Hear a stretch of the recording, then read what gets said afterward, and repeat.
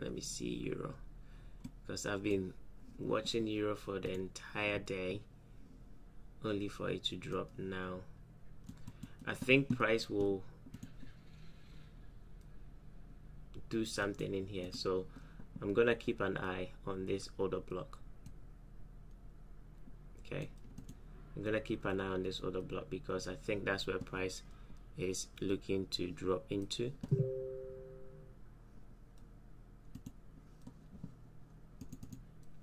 That's what I think price is looking to drop into. Yeah, that's what I think price is looking to drop into. Now, because today is Wednesday and we have the FOMC, they can use that to reverse price. Now, if you've not noticed, seasonal tendency says that we should be going up, right? And the dollar index should be coming down. Now, again, because we have been trending down, I think we are in some form of accumulation. So if any news is gonna turn price around, it could be this one coming, right? It could be the one coming at 2. I'm sorry, the announcement today is around 7. Yep, 7. So they can use that one to reverse price. So the level that you want to be watching is this one here, basically the order block, this one, right? So let me highlight that. That's the level you want to watch. It's an engulfing candle. I've not thought about this one. We call something proportion candle.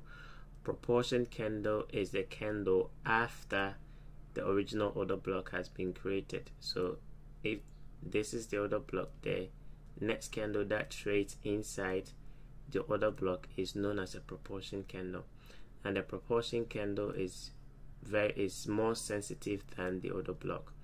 So the proportion candle can hit the proportion. Let me spell it for you.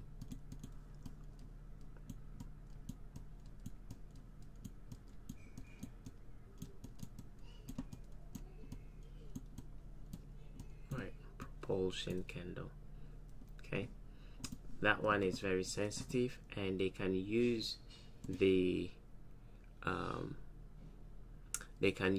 high to the open and up to the mean threshold. It should not go to the mean threshold. So between the high and the open, they can hit that and then reject. So going into the afternoon or going into that rate announce FOMC, they can use that to reverse price. You can also see if I bring out the RSI,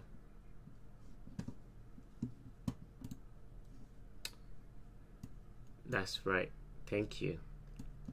English is not my... I'll check it because I think it's you. I'll check it. Give me a second, let me check it. Let me correct myself. Let me correct myself.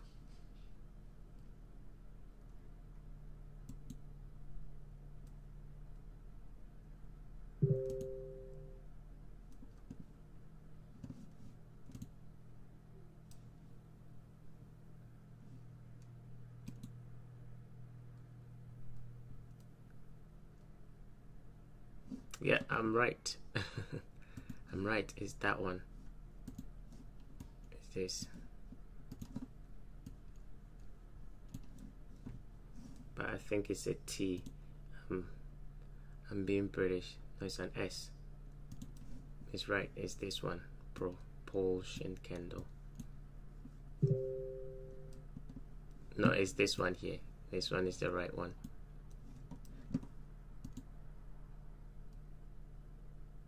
Maybe I'm not pronouncing it right, but this is the right one. Okay. Now those candles, they are very sensitive. Therefore, from the high to the opening price, you can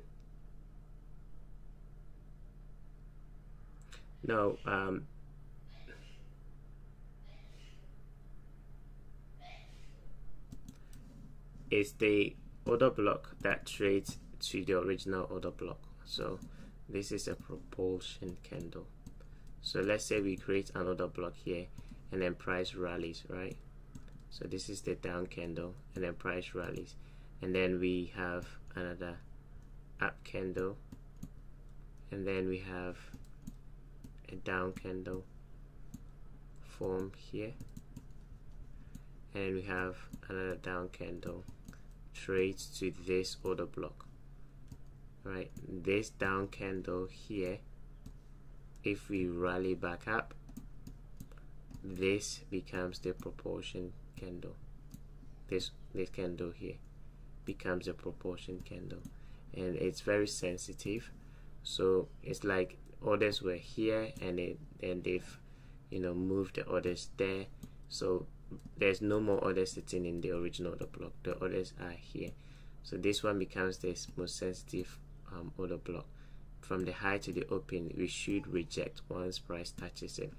Now if price goes through the mean threshold, that means there's not enough orders in there. But when they form like this, it's really very strong. Okay, so in here you can see once they form the order block there, price trades back down into it and then pushes away, leaving a fair value gap.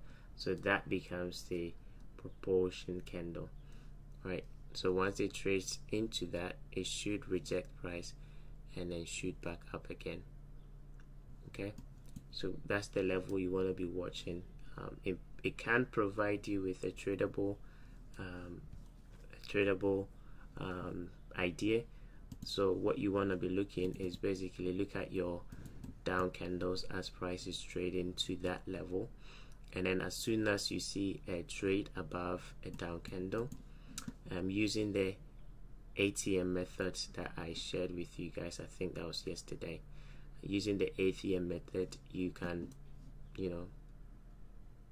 the down candle, extend the high and the opening price, and then you can buy that, right? So like this, the high and the opening price, okay, and then you can buy after we hit the propulsion candle here, right? So you can offer a tradable idea. That will be around 7 p.m. We will still have the market moving, so you can use it to buy. And if you're familiar with Wyckoff, okay, you can see that there's, I think, some Wyckoff accumulation going on. We have the I forgot the part, but all I remember is just look for 3 Indian patterns. So we have 1, 2, 3 runs to the downside, and then it will reject and go back up again. So you're looking for the spring in terms of Wyckoff. You're looking for the spring, and we do have divergence forming everywhere. You can see we have one here between these two. We also have one here. If you go into the high time frame, right, we have one here, 1, 2, 3, 1, 2, 3, all making high highs, all this making lower lows. So there is some form of kind of some rejection that is potentially going to happen. So keep an eye on Euro.